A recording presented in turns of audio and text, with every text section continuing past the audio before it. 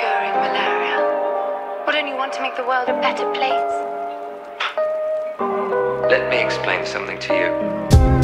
The sun throws a certain amount of energy onto this planet. We turn it into food, clothing, shelter, etc. It supports an amount of us, and it took 30,000 years for that amount to become 1 billion.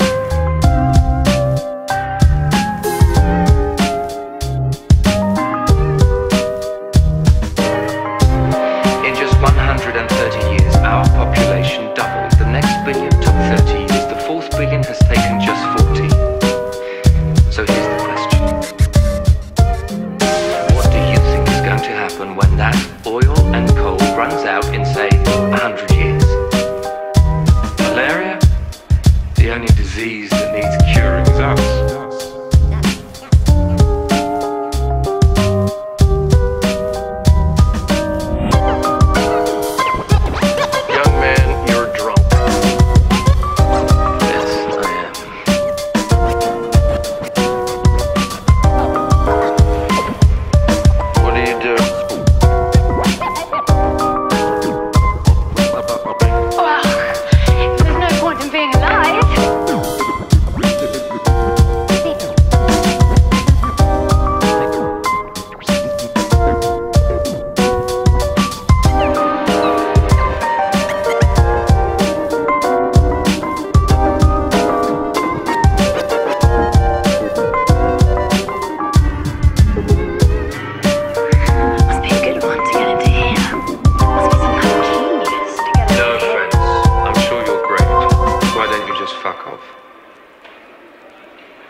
Why don't you make me?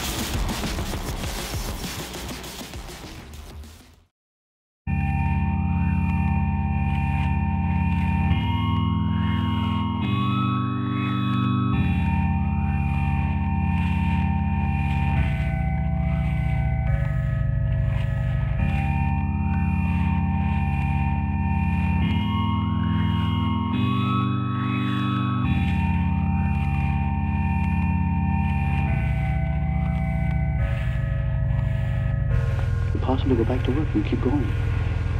I had stopped work to go into the hospital because I needed some treatment. And if they weren't going to give me a shot or something, I couldn't see how I could possibly go out and work again. There was nothing that you could enjoy? Absolutely nothing.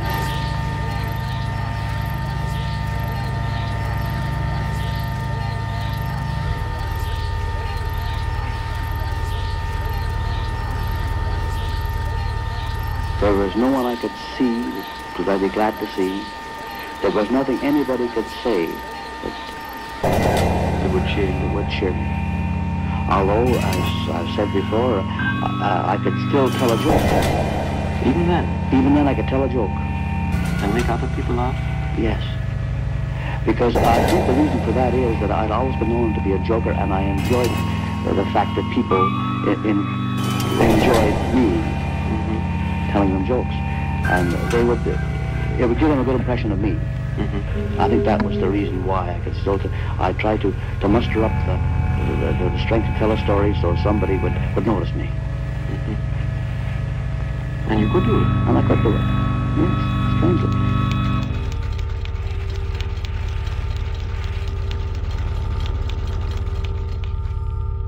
In fact, some of the nurses remarked, how well I told the story. And how good humored you were, I suppose. Yes. Although others didn't understand me so well and told me to get the long look off my face. There was one nurse in particular, of course, I won't mention any names, but there was one nurse in particular who I didn't think really belonged there. Awful like that. Pardon? Probably she didn't belong there. Because I was sitting there and my face must have been a mile long, and she more or less criticized me for it. Just as much as to say, there's nothing wrong with you, what are you looking so glum about? And I half believe that. I half believe that she was right. There was really nothing wrong with me. All I had to do was be a man and snap out of it. And that made you feel worse. That made me feel worse. That's the sort of thing that people would do, still do quite frequently when somebody is depressed or looks that way and say, oh, well, just snap out of it. And then the person feels worse because they think they should and they can't. Well, a lot of people, say, oh, I feel kind of depressed today. I think everybody has ups and downs through life, But there's no comparison. I had ups and downs before I ever had one of these depressions of which I'm speaking now. There are no words can describe the difference between it and the ordinary ups and downs that everyone has. Because in these ups and downs through life, you know that, well, tomorrow I'm going to feel better, the sun will be shining, and so on. But when you're in this type of depression I speak of, it doesn't matter whether it's a black of night or whether the sun is shining, whether it's pouring rain, or whether it's snowing or anything else, nothing looks good. It's all blackness. It's very difficult to put a thing like that into words.